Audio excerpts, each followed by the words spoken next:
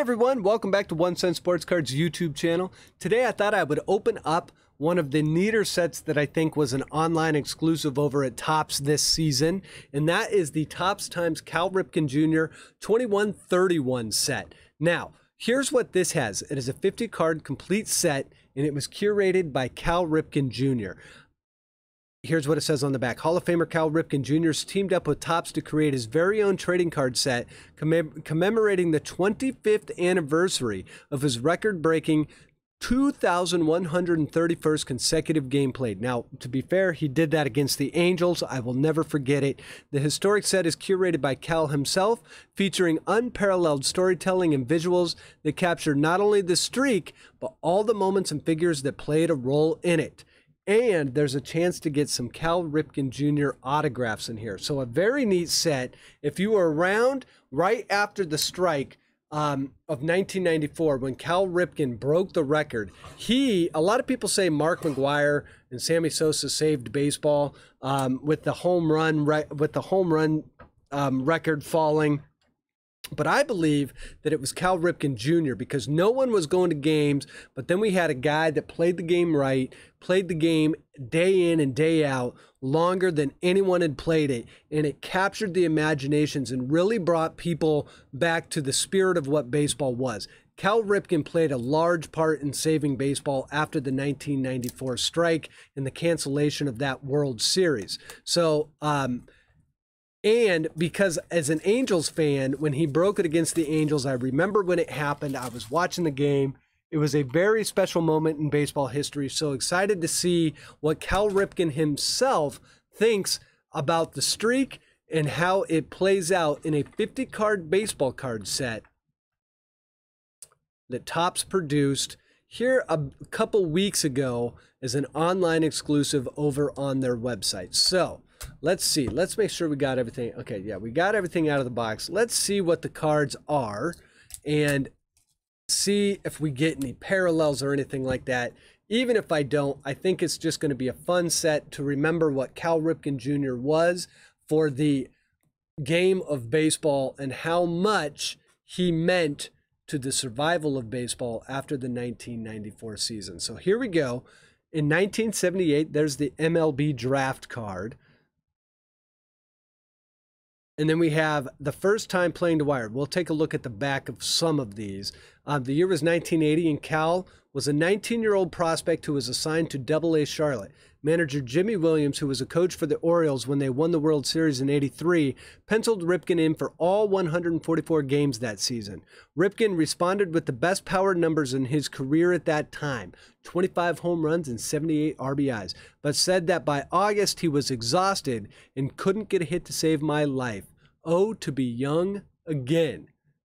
So then we have the call up to the big leagues. So his call up happened in 1981. Full card. Then we have game number 1 of the streak. So there's game number 1. And as we can read through these cards and kind of follow Cal Ripken's career, which is just awesome.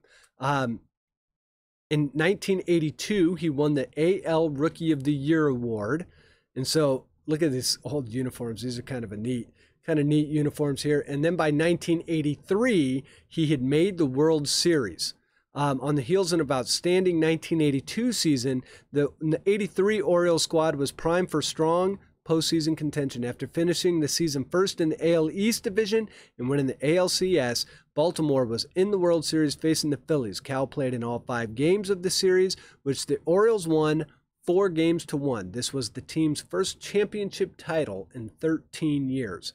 Then we go to 1983, where he won the MVP. We got a President Reagan card. President Reagan is manager for the day. I did not know that this happened. This is why I like sets like this. So a President Reagan card. And then we have the ankle injury versus Texas. And this is going to be in 1985, hosting the Texas Rangers for a 2-game series. Cal, now in his 5th big league season, injured his ankle on a pickoff play at second base in the second game, and it looked like he would possibly be out of the lineup to recover. With Toronto doing town in 2 days, Cal rested the ankle and sat out during the team's exhibition game with the Naval Academy. When it was game time, Cal was right back in the lineup, going 2 for 3 with an RBI and a 7-2 win. Then we have his 100th career home run card. Then we have his dad plays for Cal Sr. That's when his dad became the manager. Then we go to the 1,000th career hit. Then when he started with his brother, Billy, who is infamous in the card hobby for the FF card in 1989 Fleer. So the Ripken family, all with Baltimore. And then the consecutive innings streak was snapped in 1987. The 1987 season was special in that it provided an opportunity for the three Ripken men to be on the same team together, but it wasn't without hardships. During a particularly tough game in Toronto on September 14th, Cal Sr. thought it would be best to sit Cal Jr. out for an inning, to take the monkey off his back, as Cal Sr. said later. It was the first time Cal Ripken was replaced in a game since June 4th, 1982, breaking a consecutive innings played streak of 8,243. So then we have Cal Ripken's 1,000th consecutive game. Then we have his 200th home run card. Then we have his final at bat at Memorial Stadium. And then we have the 1991 AL Most Valuable Player Award. And that card looked like it may have been like a parallel or something. Then we have another injury that happened versus Seattle, but obviously he played through it. Then we have his 2000th career hit, which was recorded on July 10th, 1993. Then we have Cal Ripken surpasses Ernie Banks with 278 home runs at shortstop. And then he continued on and hit his 300th home run. And then we have his 2000th consecutive game on August 1st, 1994. And he ties Lou Gehrig with 2,130 consecutive games played. And it should be against the Angels. As the 1995 Major League season flipped the calendars to September, the baseball world began to shift its attention to the September 5th contest between the Orioles and the Angels. This would be the evening that Cal would finally tie Lou Gehrig's mark of 2,130 consecutive games played, a feat 13 seasons in the making. Cal didn't let the spotlight distract him from having a solid night at the plate, going 3 for 5 with a home run. After the Orioles won the game 8-0, a ceremony was held on the field to honor the achievement. And then, in the post-game ceremony, he received a gift from Frank Robinson. And then the morning of the record-breaking game, signing autographs. And then he's got his family. Crushes home run and record-breaking game. And then another president, Bill Clinton, was there. There's Al Gore in the background. Look at how young Al Gore is in that picture. That's hilarious. Then we have Hank Aaron attending the game. And then we have banners on warehouse changes to 2131. And then he thanks the fans with the lap around Oriole Park at Camden Yards, which that stadium had just been built. It still is one of the nicest stadiums. So he gives a speech. And then at 2,632, he plays in the last game of the streak. So the streak ended as the 1998 season was winding down. Cal made the decision that the time had come to end his consecutive games played streak. The final game, his 2,632nd, was a 5-3 win over the Yankees, played on September 19th.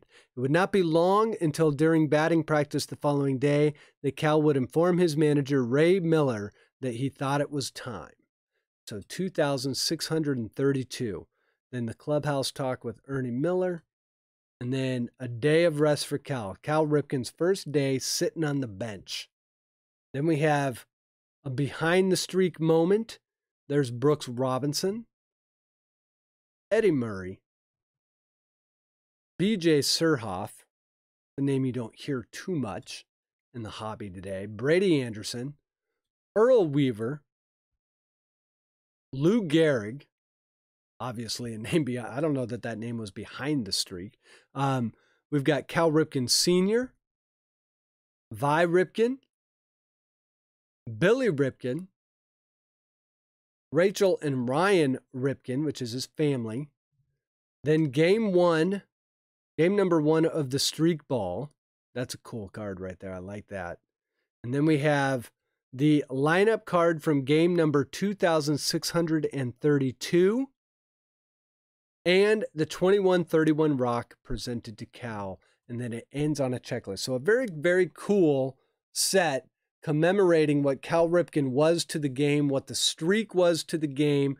For you guys that do not remember the streak or were maybe too young, one of the finest moments in all of baseball history. And it's very cool to have a set like this to kind of remember that and to be able to pass it on to my kids. So I hope you guys enjoyed this video. If you did, please throw over to first, hit that like button for me, comment below, let me know what you remember about Cal Ripken's streak, what it meant to you, if you think that it was bigger than the home run chase that Mark McGwire, Sammy Sosa, and Ken Griffey Jr. had.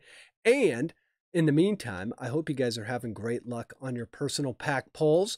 I hope that you guys are being good to your family, being good to your friends, being good to your neighbors. And with that, I'm going to sign off until next time. Take care.